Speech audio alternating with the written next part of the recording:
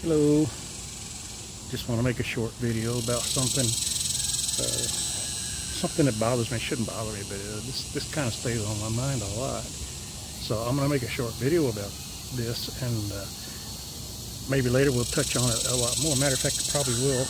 I'd like to touch on it a lot more, do a little study on it. And the topic is speaking in tongues. Today is June the 19th of 2023. It's in the late afternoon. It's hot here in Texas. Right now it is 10 minutes till 5 in the afternoon, so it's starting to cool off. Plus I went riding on my motorcycle a little earlier and I was able to enjoy that. But I want to read something out of a book called The Complete Bible Answer Book, the collector's edition, and it's written by Hank Hanegraaff, also known as the Bible Answer Man. What I'm going to read to you is not my writing. This is Hank Hanegraaff's writing.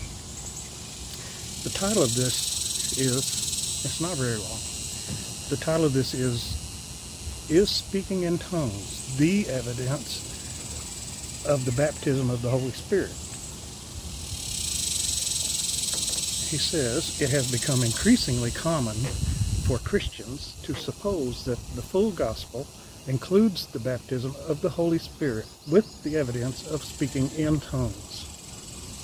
Thus, the question, is speaking in tongues the evidence of being baptized by the Holy Spirit? You know, certain religions believe that if you don't speak in tongues, if you don't have that gift, then you haven't been baptized by the Holy Spirit. You don't have the Holy Spirit in you. Which, if you read the Bible, I think there's a good argument about that in the Bible, that that's false. Okay, so continuing on. First, as the Apostle Paul makes plain, believers are all baptized by one Spirit in one body, into one body. And that is 1 Corinthians 12, verse 13. Yet not all who believe speak in tongues. That's verses 10 and 30. Thus, tongues may be a manifestation of the baptism of the Holy Spirit, but tongues cannot be the manifestation. Furthermore, even if one does speak in tongues, it is not a guarantee that they have been baptized in the Holy Spirit.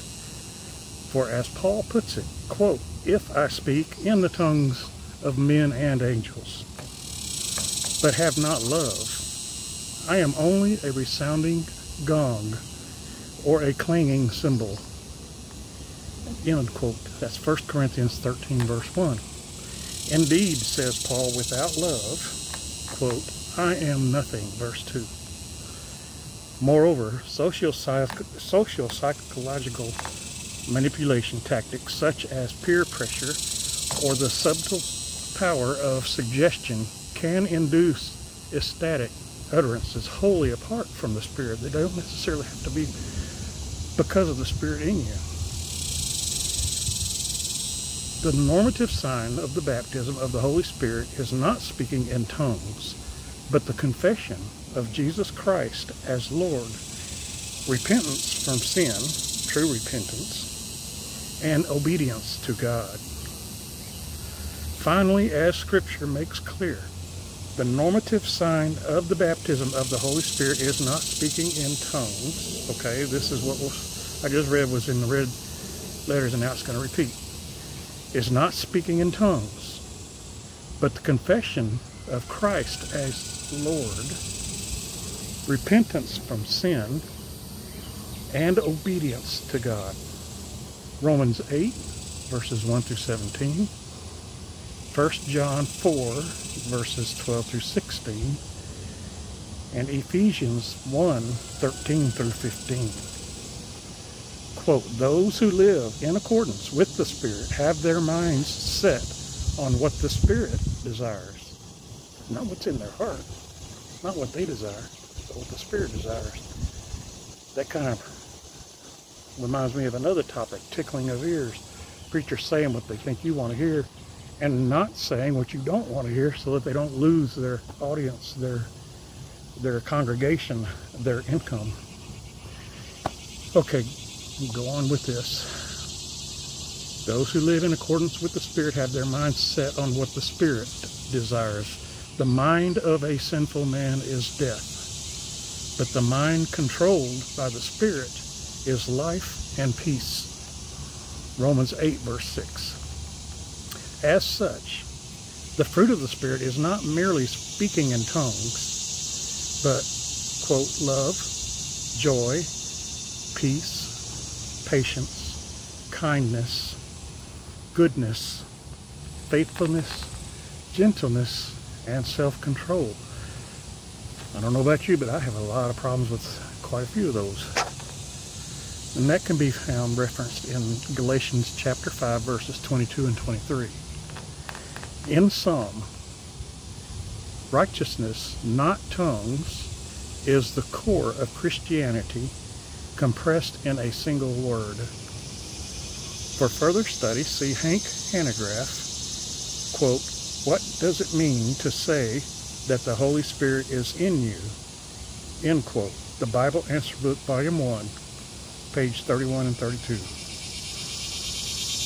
So, like it says, just because you speak in tongues doesn't mean you are baptized in the Holy Spirit.